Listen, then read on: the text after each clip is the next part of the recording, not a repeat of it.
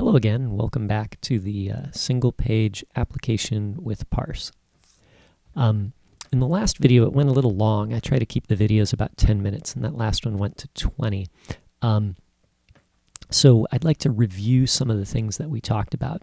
There were essentially two big ideas, and the first idea was that we want to know when we're loading a particular page, and each of our pages is arranged in a div, and those divs are hidden and shown whenever we want to show a page. So when we look at the register page, then we're showing this div and we're hiding all the others.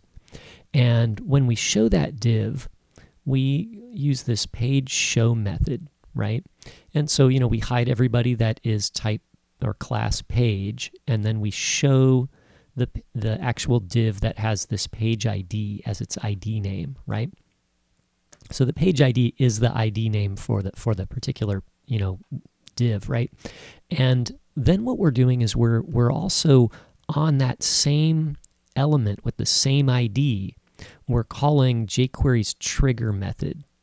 Okay, and what trigger does is it sends out an event message. It says, hey, this is an event that's occurring at this object.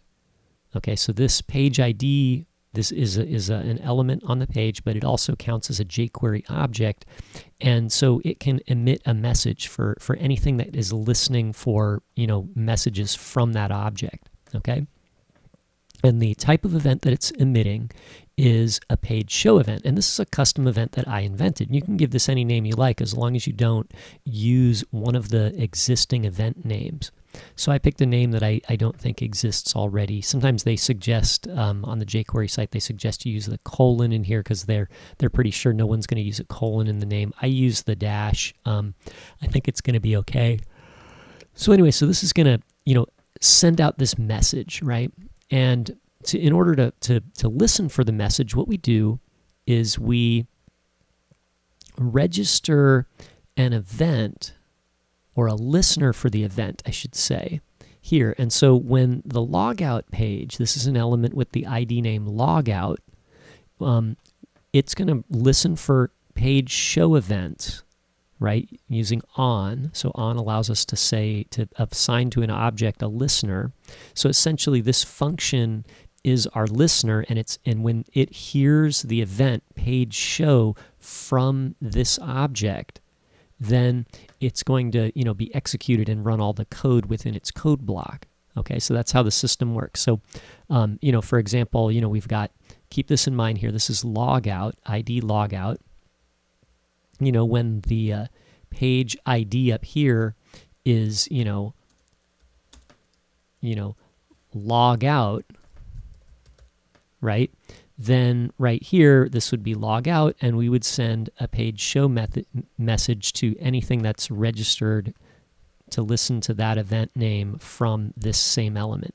If this was something else like register, then nothing happens, right? Unless we register another listener for this object. Okay, so anyway, that the idea there is on a more simple level, without getting into the like how it's working, the mechanic is if you can just realize that all of our pages are going to send out an event message with this name page show, and anytime we want to execute some code when that page is being shown, then we can register an event with the particular page and then write a block of code for that. So anytime our page, one of the pages is loaded, we might want to, execute some JavaScript or do something with our JavaScript. And what I did is I made a logout page, so it says, you're logged out, but actually going to the logout page logs us out by executing the code here, and then it updates the status of our page to let us know that we're logged out, right? So anyway, so I hope that makes sense to everybody. Try it out. You could register an event with another page. Let's do that here. So we've got another page called register, and maybe if we want this page to listen for an event, and it's listening for the page show event also, then we could say function here, event, and you can pass event custom values to this event object too. And I didn't do that here to keep things simple, but that's possible also, right? So, and I don't really have anything that I want to do on the register page, at least not yet. And so for right now, what I'll do is I'll just type in a log message here and say, showing register page, exclamation point, right? So there we go, right? So let's give that a test. So I'll refresh here and refresh my page here, and you'll see when I go to the console, if I go to the garage sale page, nothing happens. If I go to the profile page, there's no message here.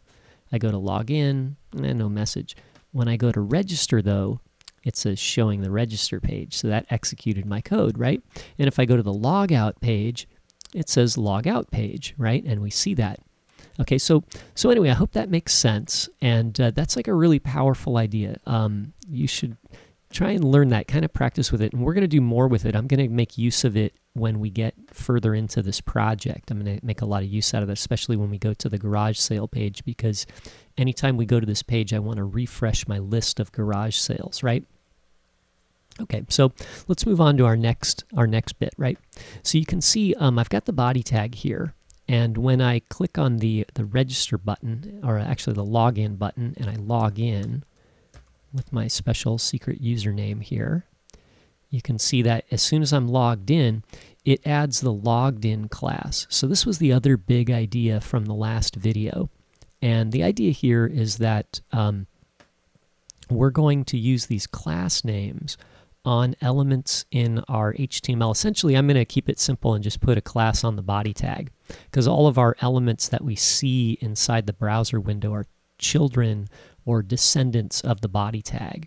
So if I put a class here, these guys can pick up on it, and we can use that to determine the style. And you can see here when we're logged in, the login and register buttons are not displayed. Okay, so how did that work?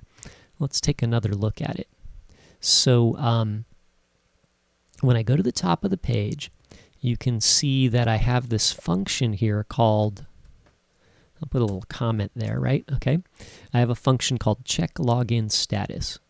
So what this does is it uses Parse's parse.userCurrent to figure out who's logged in.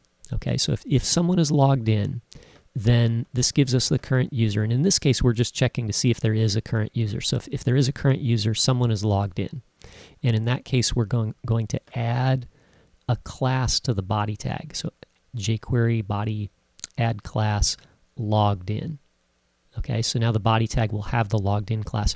If we call check login status and parse user current it returns a false value, right, then we know someone is not logged in.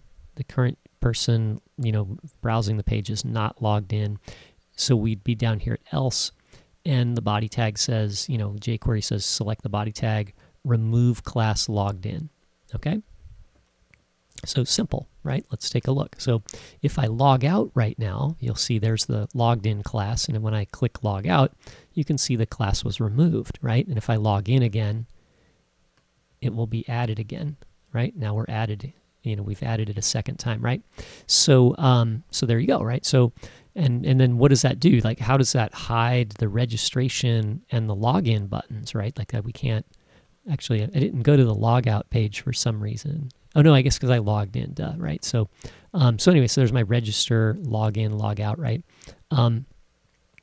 You know what I should do is I should change it so that when you're logged in at the login page, when you submit, we actually go back to garage sale maybe. Well, we'll add that later. But anyway, when I'm here and I'm logged out, you know what I'd like to do is I'd like to hide the log out button, right? And then let's see, why does the login and register, appear and disappear, right? Let's take a look. So we're just doing this with a class name. So the class name by itself doesn't hide or show anything, but our style sheet can use that class to hide and show stuff, right? So when I look at this right here, you can see it says, body.logged in. So anytime the body tag has the logged in class, if we put a space here and then some selector after it, then this selector is, we're only applying a rule to this selector if this is true. So if the body has the logged in class, then anything that has class hide if logged in will be display none. So that's why when the body is logged in, the register and login buttons are missing, because I added the class, let's go back to our HTML here. I added the class hide if logged in to these items.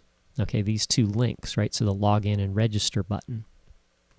Okay, so actually, you know, when we're logged in, we want the log out button to be hidden.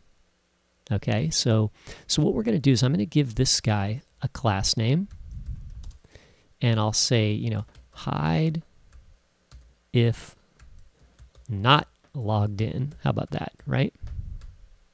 I know these class names are pretty long, but I want to make them really descriptive, right? We're not going to use them a lot, but so we'll just have a couple of these, right?